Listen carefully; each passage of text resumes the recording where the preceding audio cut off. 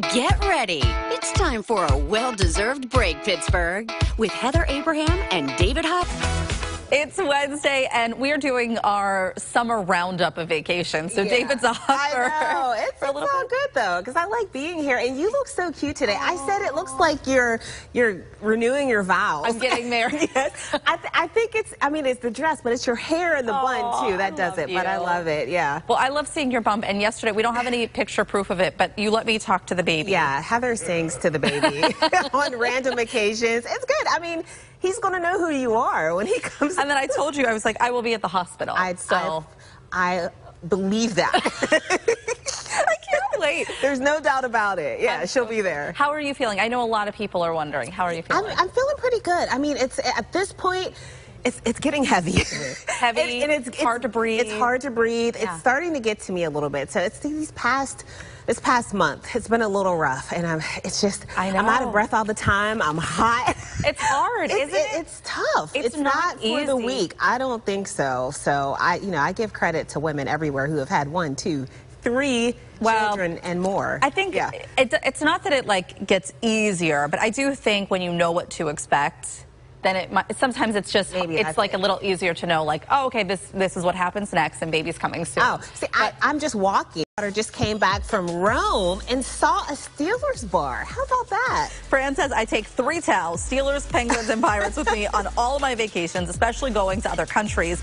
Oscars in North Myrtle was opened by Freddie Williams, and Fran told us that he was a Boilermaker and worked in Pittsburgh. We talked about this yesterday on the show. Yeah, she definitely has to check her bag, too, with all those towels. Right. And Natalie says, yes, because I'm proud to be from Pittsburgh, and you always find other people who are from Pittsburgh when you wear your stuff. So true. I think part of it, too, is not just finding the comforts, but it's also finding people that you know where you're from, like know what you do, know your background a little bit.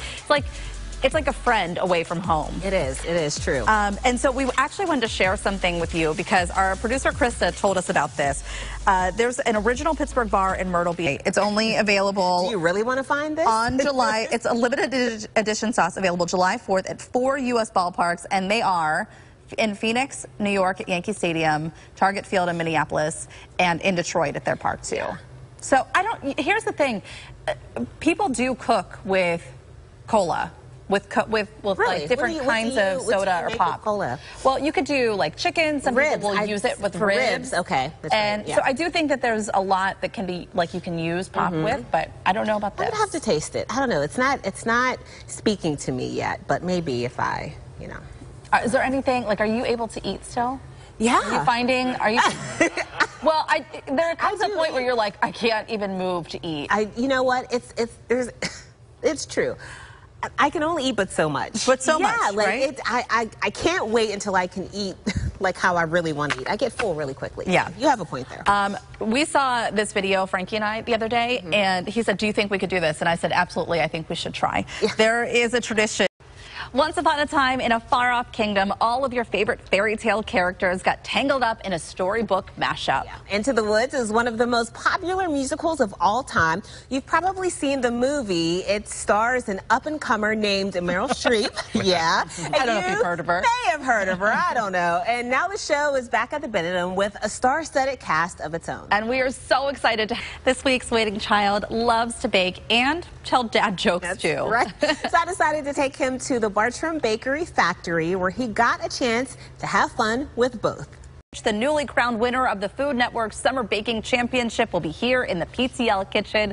She's from Pittsburgh. Her talents can be tasted at Ritual House, and we're so lucky that she's gracing our house with her skills. Yeah, plus Daisy is catching up with our friend Frizzy right before he takes part in a demolition derby. Can't wait to see that. Thanks for But is it the same? It is absolutely not the same. And this is where we're saving money. So we asked Kelly to jump back in for this conversation because I think that we are seeing more and more of the AI jumping into our everyday lives. And I know we joked a little bit about the Jetsons, but this is becoming truly that. And AI's been around for a long time. ChatGPT and where it's going. Yes. We had a robot in studio the other day, and it was fascinating to see how they're building these things. Sure. And how they're working. But at the same time, there's this very scary reality that we don't know where the future is going.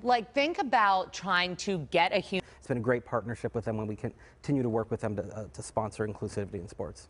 So We mentioned a little bit about how there's still work to be done to make sure that sports are open and more inclusive. How do you think that we work? What is the thing that we could be doing more and better? I think we can continue doing the things that we're doing. I don't know if you guys watched Ted Lasso, but in this last season, one of the storylines was about one of the players being afraid of coming out to his teammates.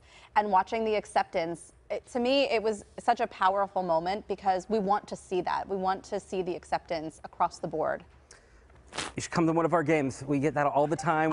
Seriously, people will come to us and they finally find a locker room where they feel like they can. For the past few months, the newest leader of the Pittsburgh Ballet Theater has brought his expertise and diversity to his new role. And he has big plans for the future of the company. We are so happy to have PBT's new artistic director, Adam W. McKinney, here with us today. Thanks so much for taking time to be here. Heather, it's such a pleasure. So you've been here for a couple of months now. What's your background, though, with ballet? Because you have done many things, as you told me. I can dance with us. I know that people enjoy those so much because you're able to take in something that you normally can't outside. That's which right. is wonderful. Yeah. So let's talk about what you hope to do with the Pittsburgh Ballet Theater.